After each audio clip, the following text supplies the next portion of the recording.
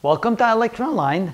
Now we're going to try to find the resistance of a truncated cone. The resistance has uniform resistivity, but look at the shape. It has a radius of R1 at the front and a radius of R2 at the back, and it has a length of L. Let's try to find the resistance of this object.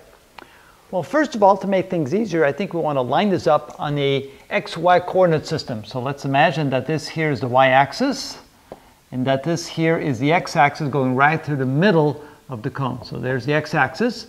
And now we're going to try and find the equation describing the top end of this truncated cone. Remember, this is three-dimensional here.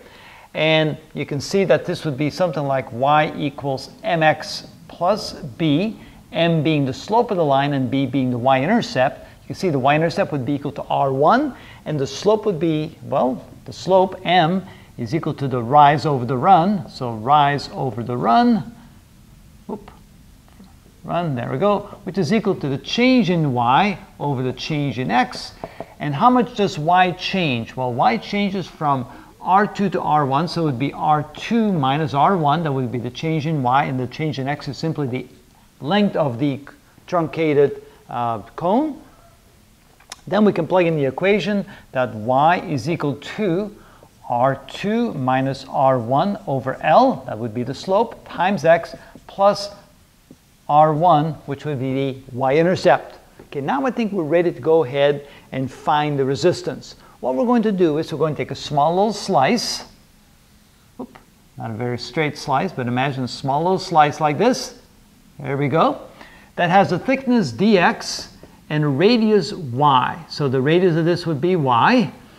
And of course, y is related to x with this equation right here.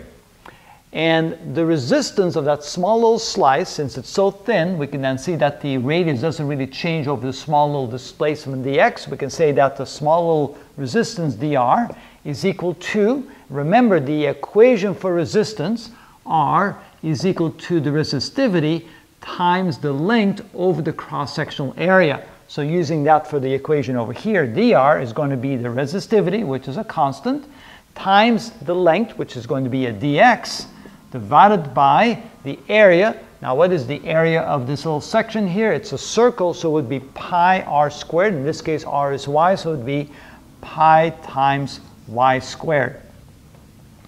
Now, of course, I can't have a y and a dx in the same equation. So I want to somehow change the y to what y is equal to, and we could probably go ahead and change it to this equation right here. So this can be written as the rho, which is the resistivity, times dx, and dx, of course, is this, divided by pi times y squared, and y squared is this quantity right here. So to make it easy, I'm going to just write mx plus r1, so m represents r2 minus r1 over L to make it a little bit easier to see. So it would be m times x plus r1 quantity squared, so that is equal to y squared. So dx over pi y squared, and I changed y to an x variable right there. And I think now we can go ahead and integrate that.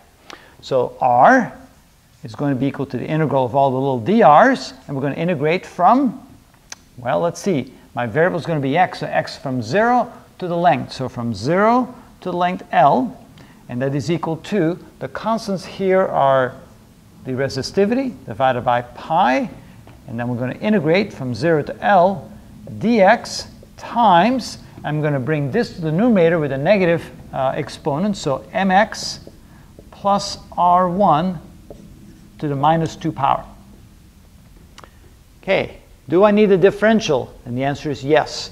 I have, say, u to the minus 2, I need a du, and a du would be the differential what's inside, which is an m times dx. So I'm missing an m. Let me use red for that.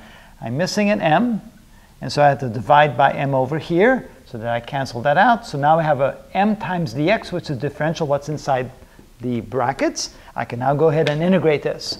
So this is equal to r, not r, this is equal to rho divided by pi times m times the quantity. If I integrate this, I add 1 to the exponent, divide by the new exponent, so this would be mx plus r1 divided, raised to the minus 1 power, divided by the new exponent, and I'm going to evaluate that from 0 to L. All right, that means I'm going to put the negative over here, and I'm going to write as 1 over. So this is equal to negative the resistivity, pi times m, times the quantity, 1 over mx plus R1 from 0 to L.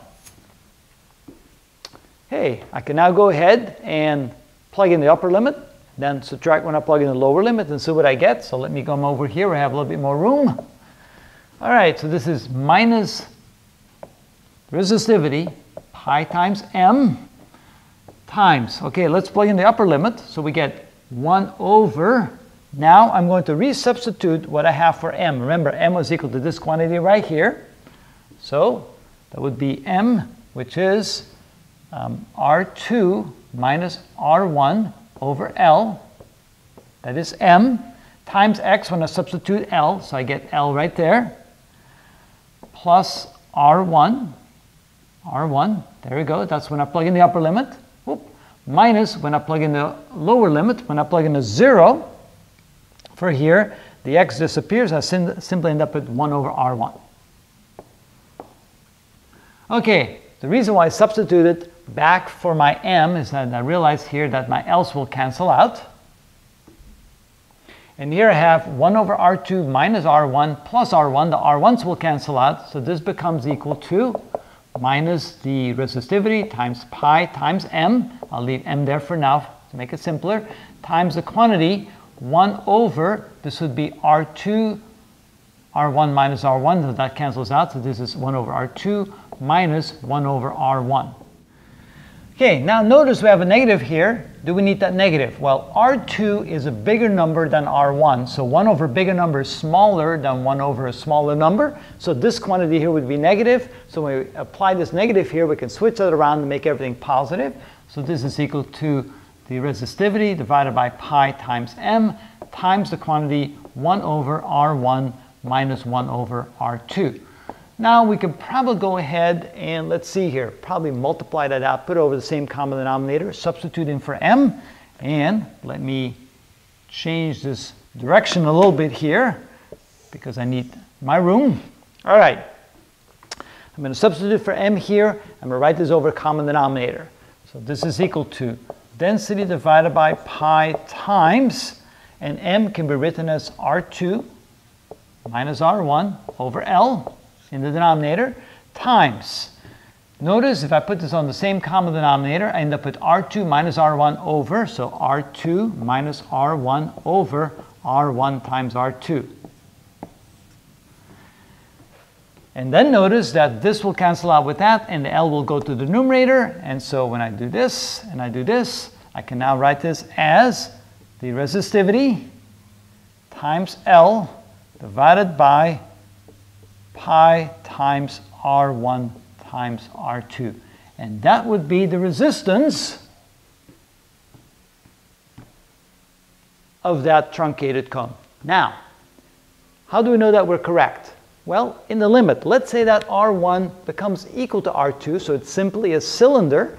And if it's a cylinder, we would have the resistance equals to the resistivity times the length divided by the area, and the area would be pi r squared. So if R1 and R2 were the same, the denominator would be pi r squared, and the numerator would be resistivity times the length, and it would revert back to our simple equation. So it looks like this is probably correct.